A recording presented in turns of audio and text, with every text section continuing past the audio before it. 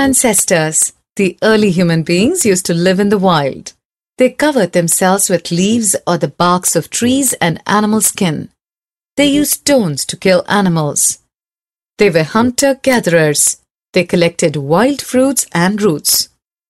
Early human beings found that it was not easy to hunt animals and cut their meat with ordinary stones. Therefore, they made some weapons with stones, bones, and wood by sharpening and polishing them. The early human beings started living in caves to be safe from wild animals and bad weather. Early human beings did not know how to light a fire. It is possible that they found out about it accidentally while rubbing two stones together. Rubbing two stones together can give out sparks, which help light a fire.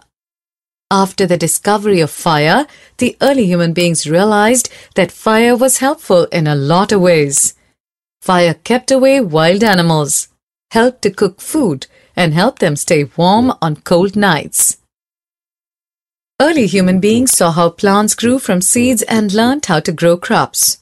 This changed their way of life. They were not forced to move from one place to another anymore. Hence, they became settled farmers and started living next to river valleys which had fertile soil.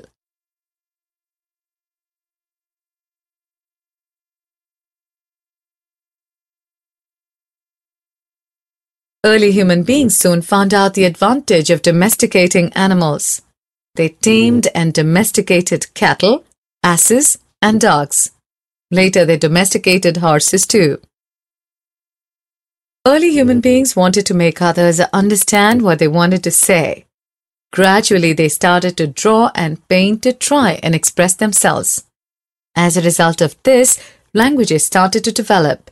Early human beings realized they could not control nature.